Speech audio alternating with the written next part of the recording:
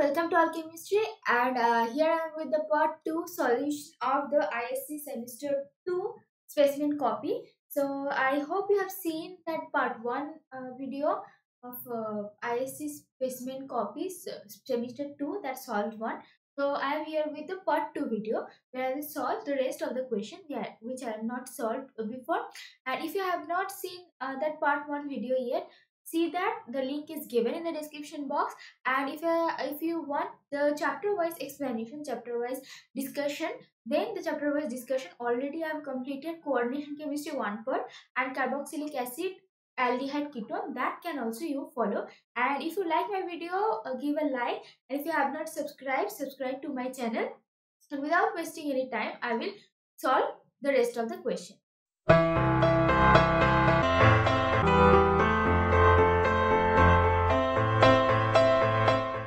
Up to question 7 I had solved before. From question 8 I will solve. Let's see, question 8 has came from the chapter Chemical Kinetics. From the chapter Chemical Kinetics. Here it is told the rate of reaction becomes 4 times when the temperature changes from 293 Kelvin to 313 Kelvin. Calculate the energy of activation of reaction assuming that it does not change with temperature. R equals to 8.314 joule per Kelvin per mole inverse. Now the thing is, whenever any question is given, two things you need to find out. The first thing is from which chapter this is. The second thing is which law we will use, or any one of that, which law we have to use or which equation we will use to solve this question. Now in this question, to see which of the equation we will use, we have to see that which are the data given. The data given here, temperature change. Suppose the first temperature was 293 Kelvin and the temperature increased from 293 to 313 Kelvin.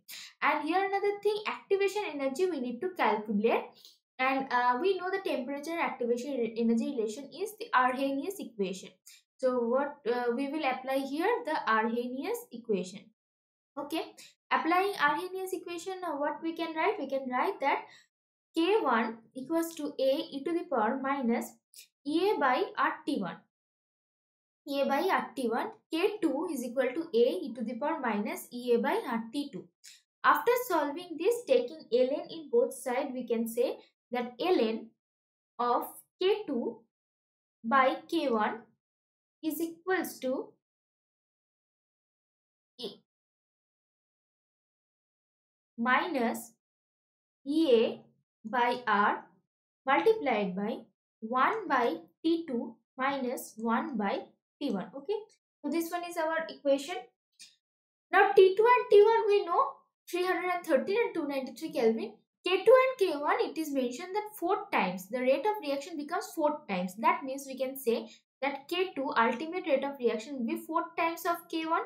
So writing that, we can write ln 4 K1 divided by K1 equals to minus EA we have to calculate. R is given 8.314 joule per mole per Kelvin. So in joule per mole per Kelvin unit. Now 1 by T2 minus 1 by T1 will come 313 minus 293 divided by 313 into 293. That one, when that minus will be plus. So 1 by T1 minus 1 by T2. So after doing ln 4 K1 cancelled out, we have to calculate the EA. So after calculating EA, we will get that as 52869.96 joule per mole. So as we had used 8.314 in joule mole per Kelvin, Kelvin got cancelled out, and we will get it in joule per mole, and in kilojoule we can write it like 52.87 kilojoule mole inverse. So that one will be the activation energy using Arrhenius equation. This is the solution of question number 8. Now I'm going for the question number 9. Here in question number 9, this one is from organic chemistry.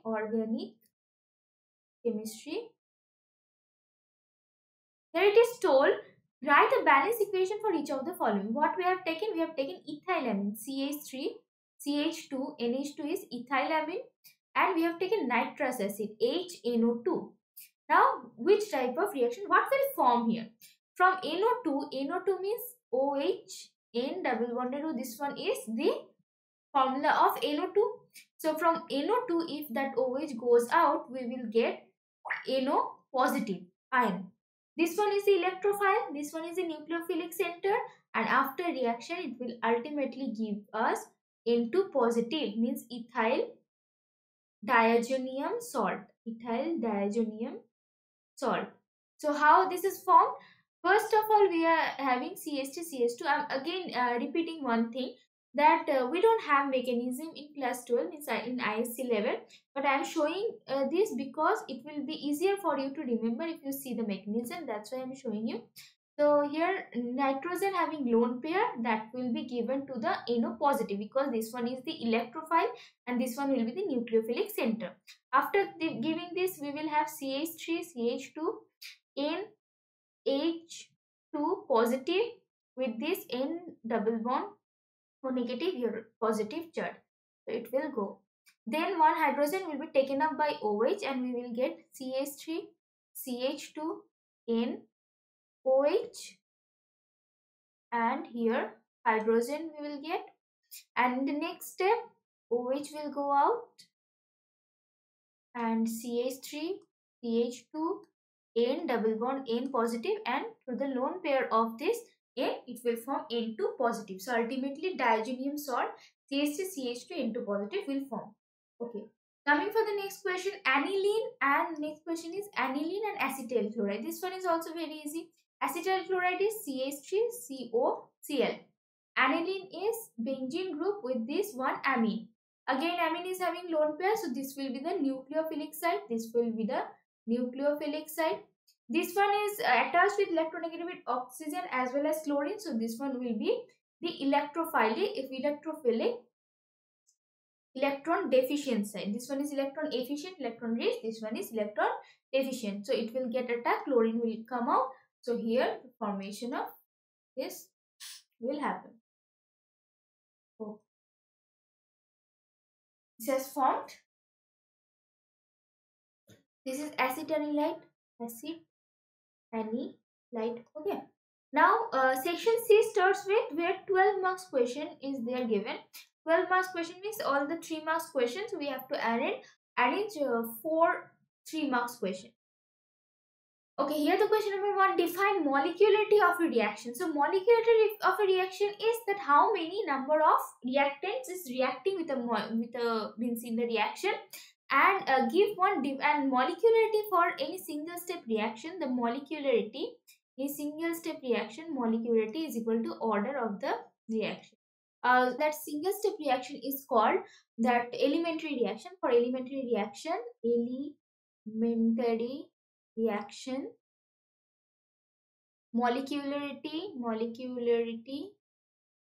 is equal to order of reaction for elementary reactions only, and otherwise molecularity is the number of reactant molecules reacting is called molecularity. Give a difference between order and molecularity. It's very easy. If you go for molecularity, we have unimolecular, bimolecular reaction. Suppose A plus B to product, A plus B plus C to product. So as we can say, if they are elementary reaction, or we can say that AB, here molecularity is 2, here molecularity is 3 reactants are reacting. So always molecularity is whole number. We are having electronic configuration 3d10. Here the same case for nickel 2 plus electronic configuration is 3d8. So 3d8, if we are writing this just normally in d orbital, number of electron possible in zinc means in d orbital is 10. So in case of 3d10, all the 3d10 orbital is fulfilled.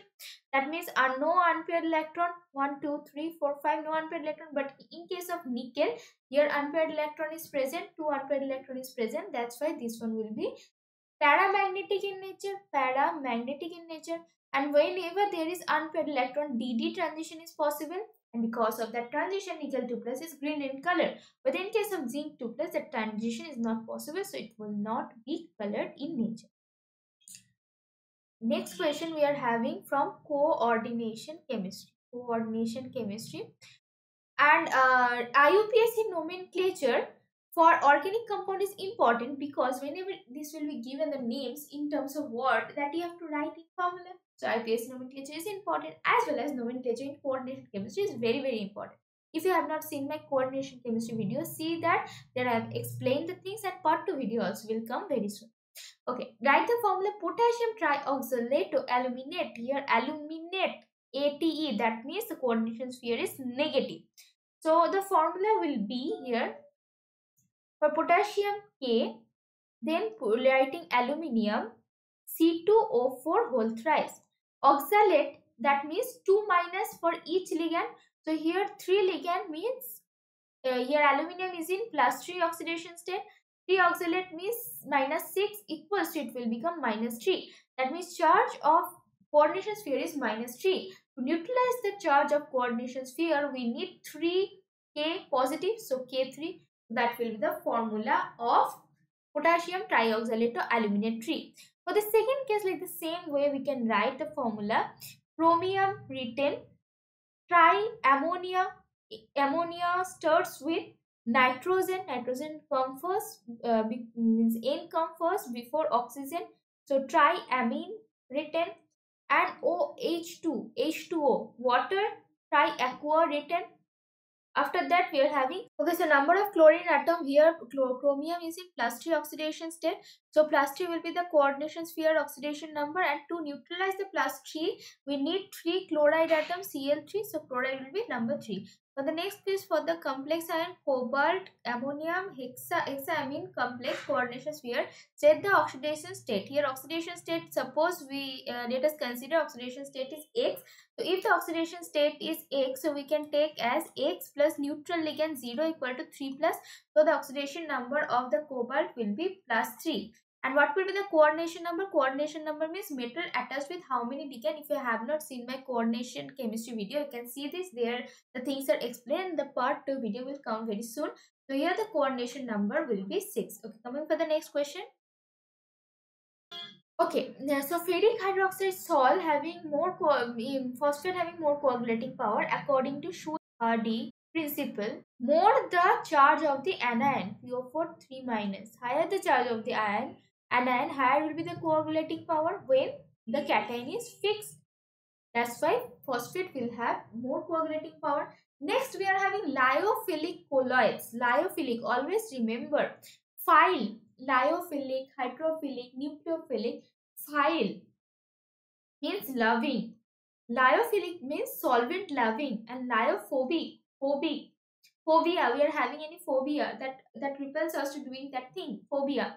So phobic means hating. So something when there will be a solvent loving thing, that will be of course more stable. This first phase is not solvent loving in case of lyophobic case, so colloidal solution will be less stable. Next question. The gelatin is added to ice cream. Gelatin is added to ice cream to prevent crystallization. To prevent crystallization, or to prevent the ice cream from crystallization.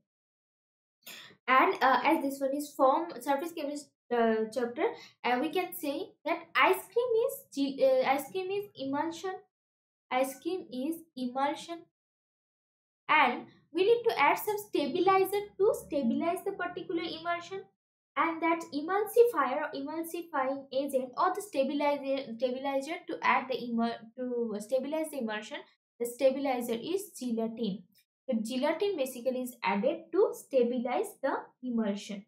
Okay, this one was your last question.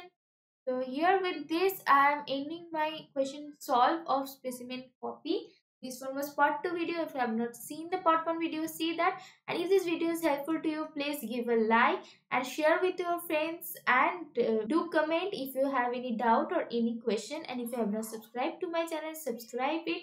And thank you for watching.